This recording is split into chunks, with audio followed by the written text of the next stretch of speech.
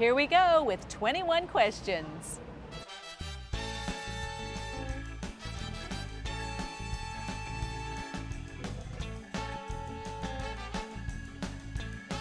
There's a little known fact about vowels. This is interesting. Back when Wheel of Fortune was on in the daytime, I left the show. I left the daytime show to concentrate on the nighttime show, and there was some other host who did it.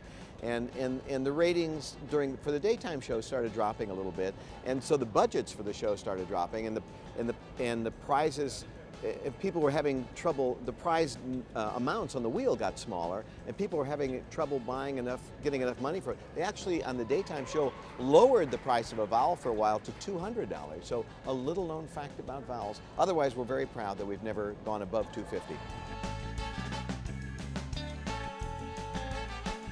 Shows change a lot over the years. I'm not sure. The things that have retired, I'm kind of glad they retired. I can tell you the one I miss the least, which is the shopping. Every day someone says to me, "Oh, I wish you'd come back to the shopping." I love that. They think they loved it because they have it was the most boring 2 minutes in television as the turntable went around with cheesy prizes on it, and a woman from Teaneck, New Jersey would be going, "Oh, for $100 I'll have the lamp." No, the end table. No, it just would. We would have been canceled 10 years ago if we were still shopping.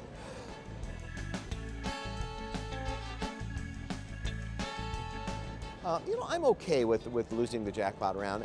It was fun, but it was, you know, it got to be, maybe it was my fault and I didn't point it out enough.